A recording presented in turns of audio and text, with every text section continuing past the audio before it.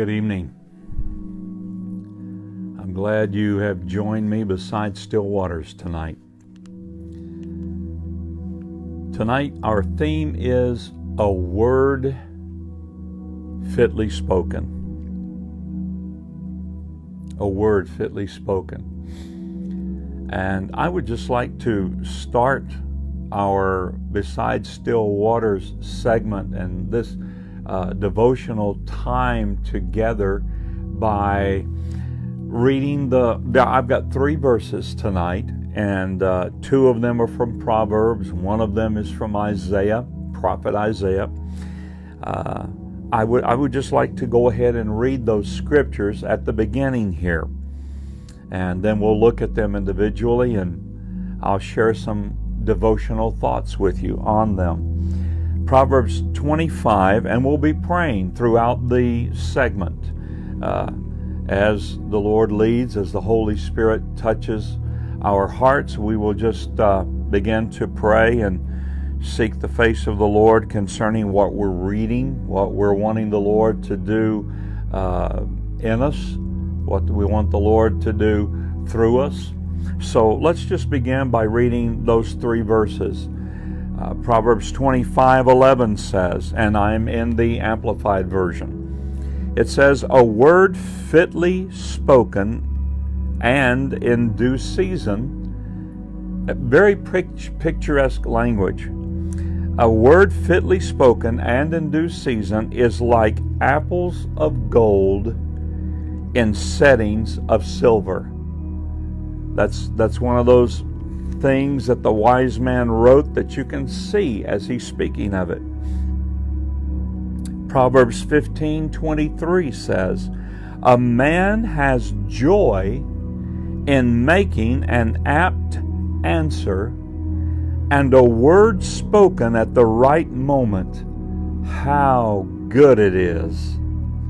And then our 3rd scripture that we're looking at tonight is Isaiah chapter 50, verse 4, from the Amplified again, and it says, the Lord God has given me the tongue of a disciple and one who is taught, that I should know how to speak a word in season to him who is weary. He wakens me morning by morning. He wakens my ear to hear as a disciple, as one who is taught. Before we get into our first scripture, Proverbs 25, verse 11, a word fitly spoken is our theme for this time beside still waters. Let's just spend a minute here in prayer, preparing our hearts. Heavenly Father, thank you for your goodness. Thank you for your speaking to us and for your dealing with us. Father God, we bless you because your word speaks to us daily. Your word speaks to us moment by moment. Your word speaks to us occasion by occasion. Thank you, Lord God. And we ask that tonight, this be one of those occasions that your word speaks to us in particular. That your word grasps our heart, gets a hold of our heart, gets a hold of our thoughts, gets a hold of our imagination. Thank you, God. Masotaske pasantas tasa. O tasalamenenstansa kastasa. Lord God, we need a word and this is the due season when we need a word from you. Our nation needs a due word from you, from your servants, from your obedient ones who hear you and speak your word. We need a word in due season. Our families need a word in due season. This is that season when we need your word. while many are clamoring after the words of celebrities, and many are clamoring after those who say, I have an answer, or I have an answer, or this is the means to an answer, or this is the method to an answer, or this is the platform to stand on for your answer, or for the answer for our nation. We need fitly spoken words from your mouth, God Almighty, from your written word to speak to us. Thank you, God. May the Lord bless you tonight, and may the Lord give you, while we're in our time beside still waters, our devotion tonight, may the Lord speak to you. And He can speak to you about something I'm not even reading here. He can speak to you about something that I'm not even mentioning devotionally that I'm getting from these scriptures. The Lord can speak to you about something that's way out here in another area that you're dealing with, that's encumbering you, that's got you pressed down, or that big oppositional gorilla that's sitting on your chest and you can't even breathe. Heavenly Father, I ask you to bring a due word, words of wisdom, words of escape, words of resolve, words of solution, a way out. Thank you, God. Our theme tonight is a word fitly spoken. And we've got 3 verses. Proverbs 25:11 is the first verse.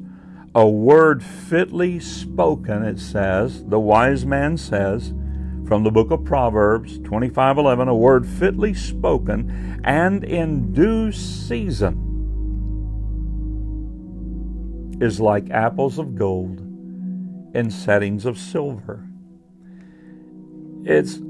I've always enjoyed that verbiage. I've always found comfort in it. A word fitly spoken. To me, that says in my Western Hemisphere upbringing and culture and knowledge, it's a word that just fits just right. It's a word that fits just right there. And that is true. God will give you words that just fit right there for something that needs to be fitted right there. But in the original language, in the Hebrew, the word fitly there speaks of roundness. It speaks of a wheel, I think, is one of the terms that word fitly there means. In other words, there is a word from God that will roundly and fittingly roll into our situation. When I was reading this in my devotion earlier, I was just meditating on this, and when I discovered that the word fitly there means roundness or a wheel, it was like I could see a wheel like gently rolling down a gentle grade, and it just heads straight on, goes and goes and goes. And that thing that is round can just like roll in there into that place where it needs to fit, where it's needed, where it's wanted, where it will serve a purpose, where it will answer questions, where it will bring resolve for issues that have gone without resolve. I'm telling you, in 2019, God is going to bring you. Have faith for it. Faith it. Believe it. Confess it. Pray it. God is going to bring resolve for not one issue for you in your life, or your family, or your community, or your church, or our nation. Hey, let's just go wild and big enough with this thing to say God is going to bring fitly fitted words, roundness, wheels will roll into place as easily as a wheel rolls. Roll into place for solutions that we need personally. solutions for our family. Not just our family to make the mortgage, or our family to find a way to get the kids educated, but to find a way for the family to love one another, have compassion for one another, care about one another's issues and needs, and as our theme says tonight, speak a word fitly into those needs. The Spirit of God can take His Word, His words of life,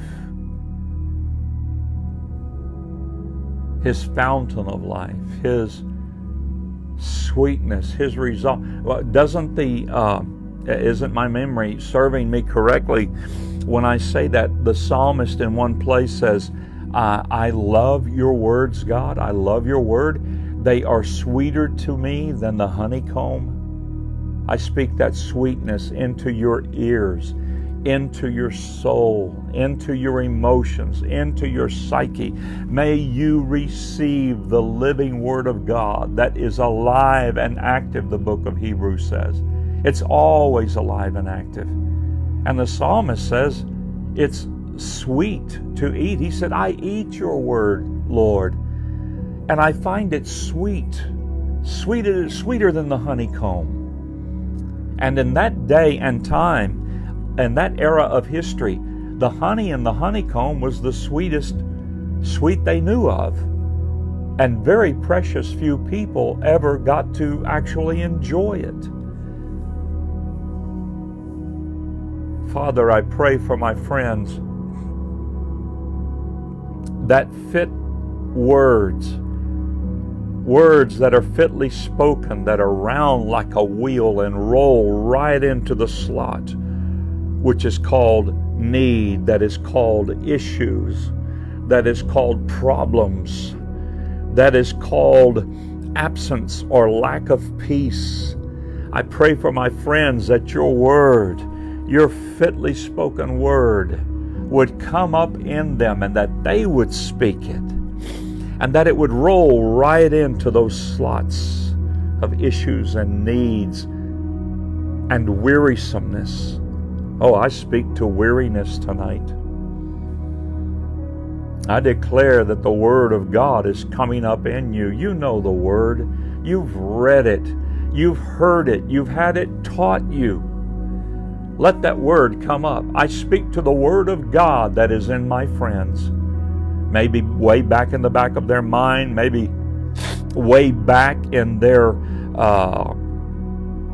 memory somewhere, memory banks. Maybe it's been laying back there under the stuff of life, under the passage of time, under other issues that were so immediate that had to be dealt with immediately. I pray that your word come up in them now, tonight,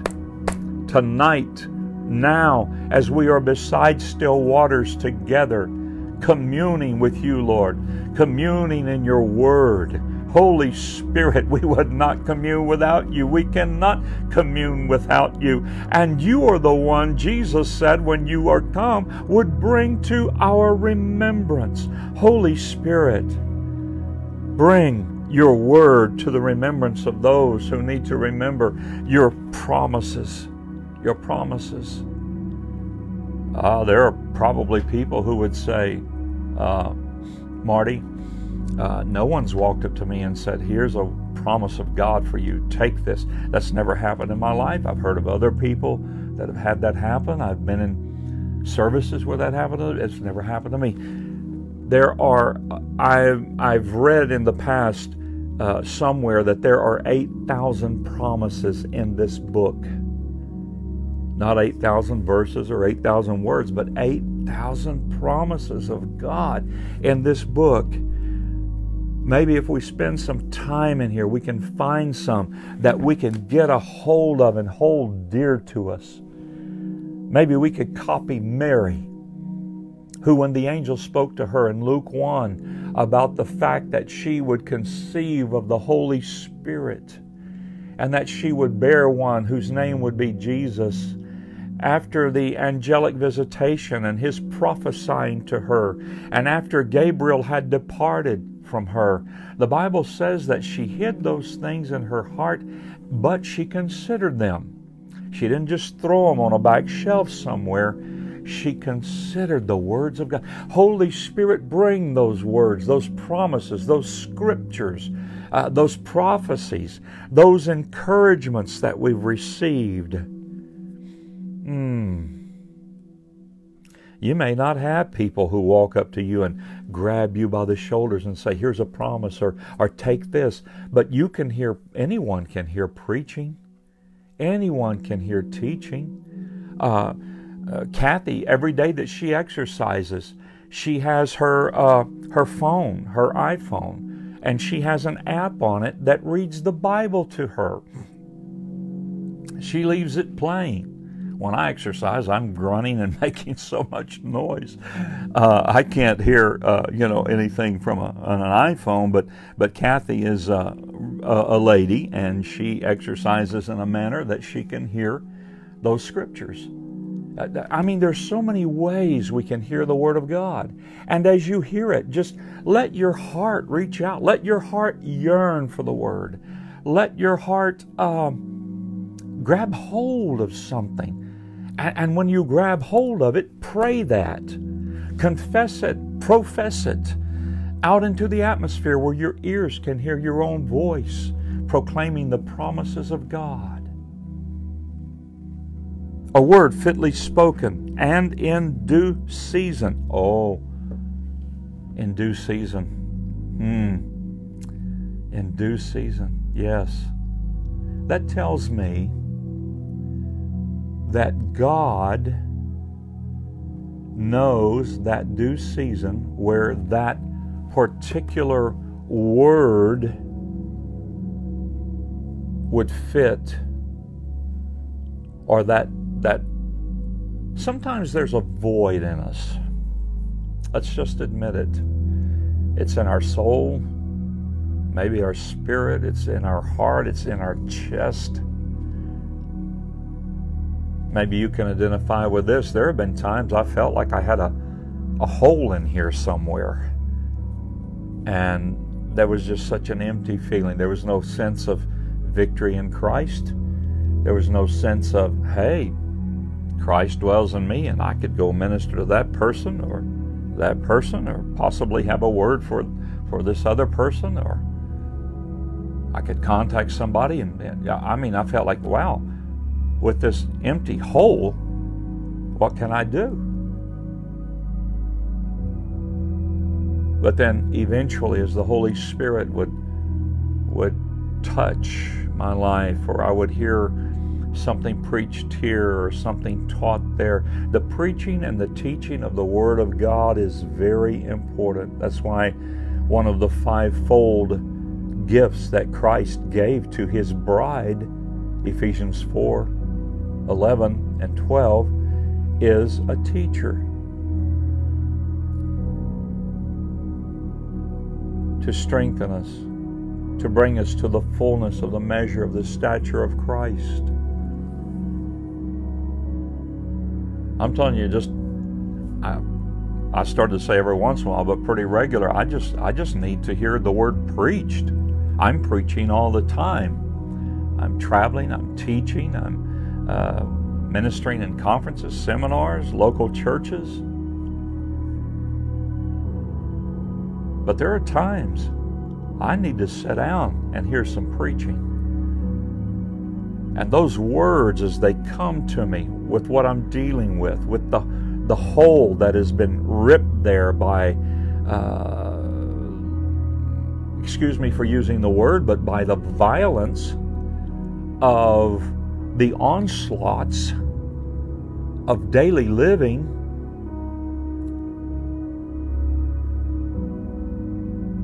the Bible says many are the troubles of the righteous, but that's not where the verse stops.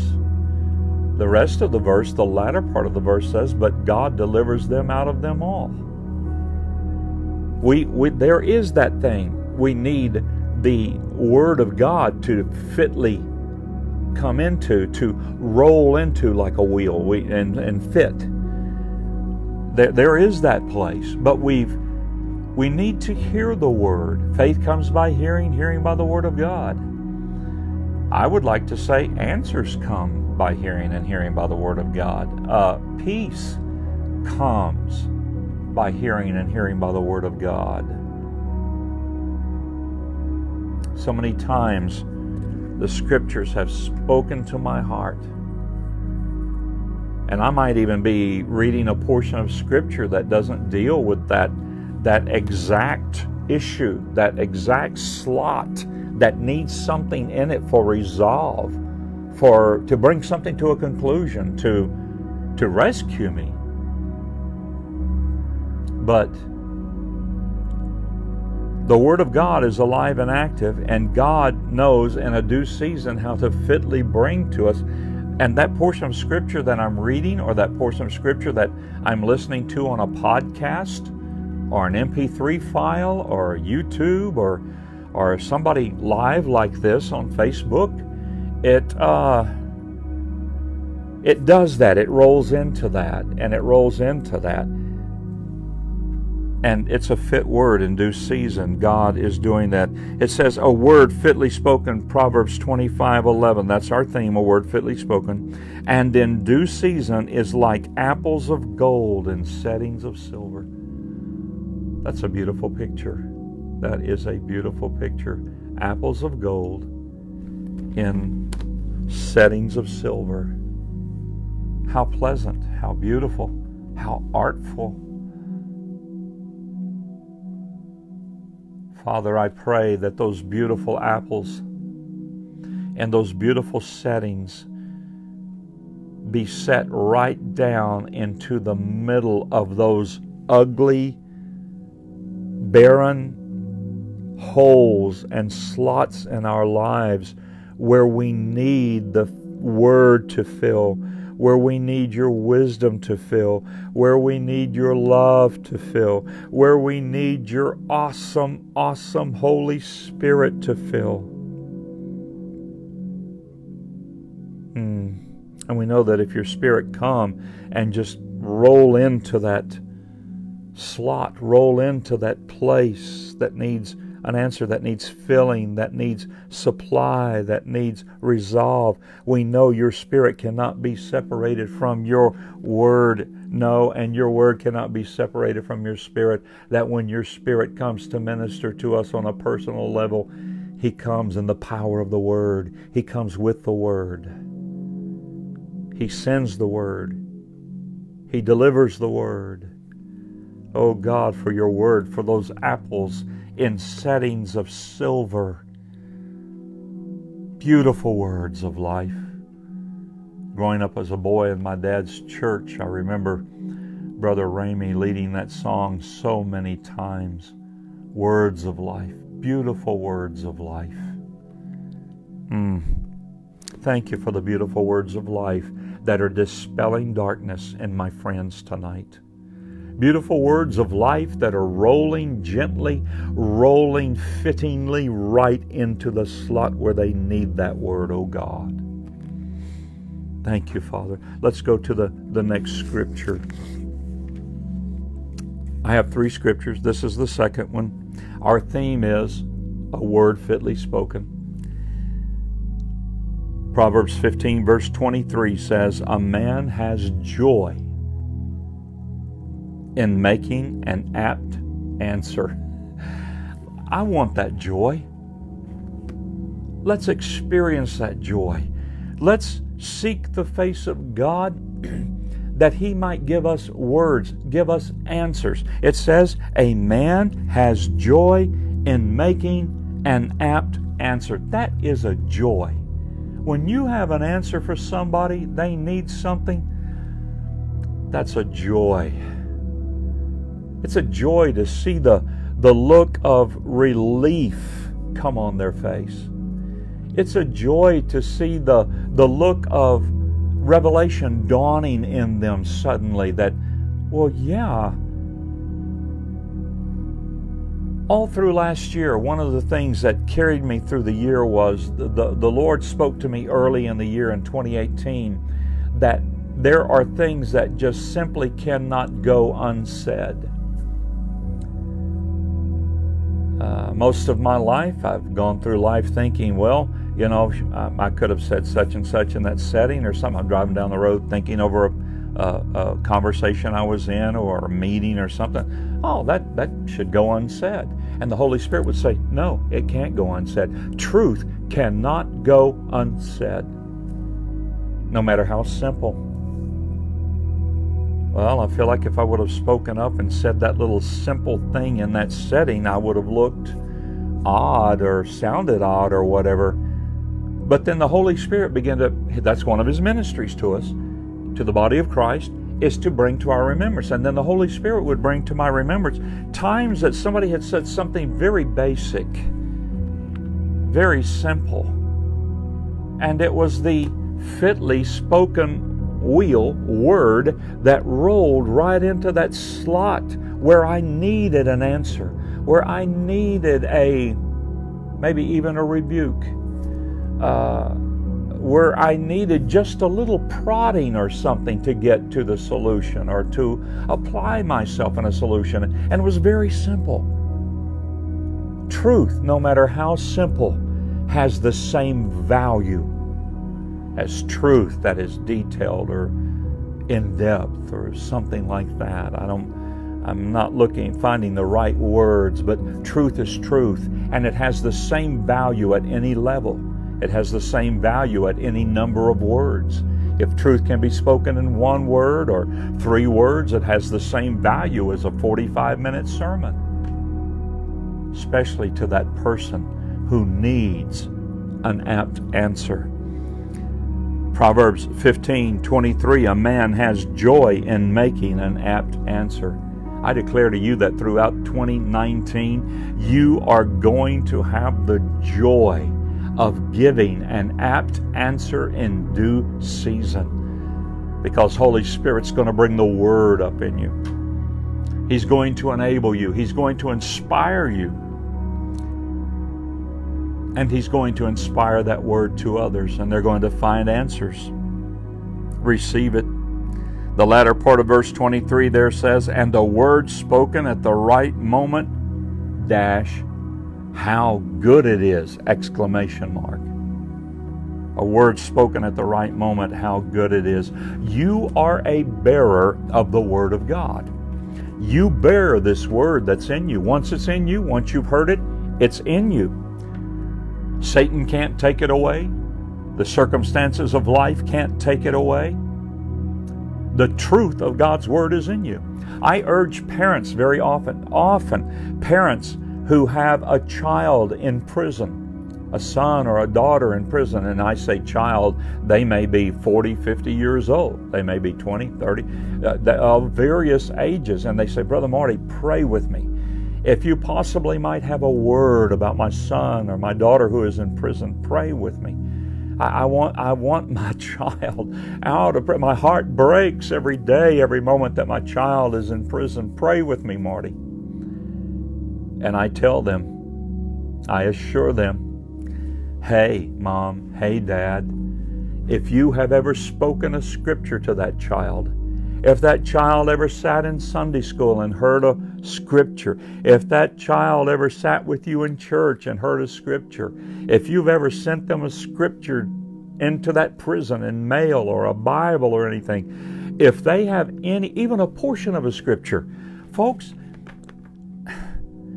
this may be hard for you to believe, but it doesn't even take an entire scripture. If a scripture's got 15 words in it, and all your child has heard is 4 or 5 of those words, or 10 or 12, they don't have to have all 15 of those words of that scripture to receive something from God, for something to rise up within their spirit that they grab it and receive the life of it.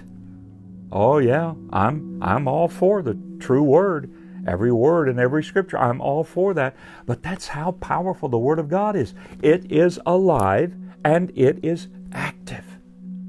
And it can't be anything else. It may be covered up by a bunch of stuff in that child's life and that child's memory or psyche, but it's there. Call it up. Call up that word. We call up the Word of God. And our friends who have loved ones in prison, they may not be behind iron bars. They may be in a prison of dependency or some kind of addiction or something, or they may be under the sway of strong personalities. But we call up that word and we call them to freedom because we declare what the Word of God says. We're going to agree with the Word of God that the Word of God, Hebrews says, the Word of God is alive and active and sharper than any two-edged sword. And it's in there dividing between soul and spirit. Let's read the last verse, the third verse that we have for tonight. Our theme is a word fitly spoken. Isaiah chapter 50, verse 4. I'm in the Amplified. Isaiah 50, verse 4.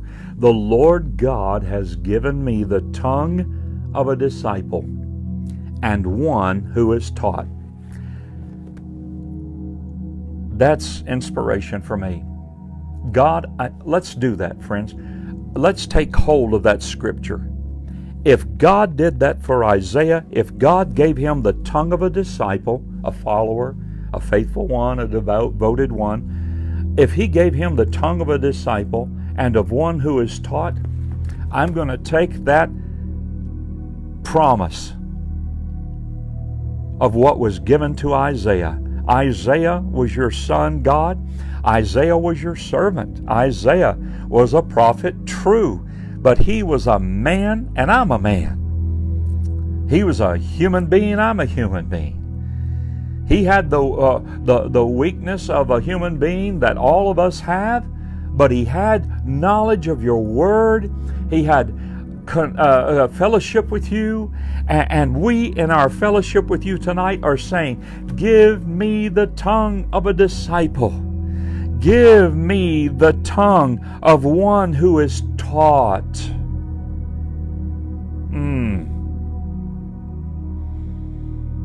Hallelujah.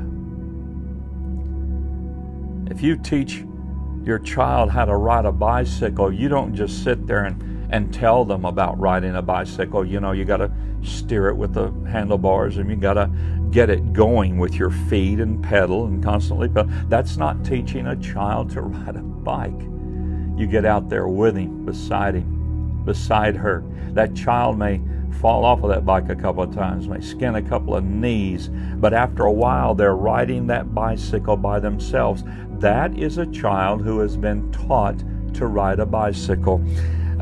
This isn't just somebody that heard a scripture somewhere, but they can apply that word, the tongue of a disciple, of one who is taught. God, give us that tongue of a disciple, of one who is taught, who has learned, who can apply that word in due season so that the word rolls into that slot that is needed in that person's life.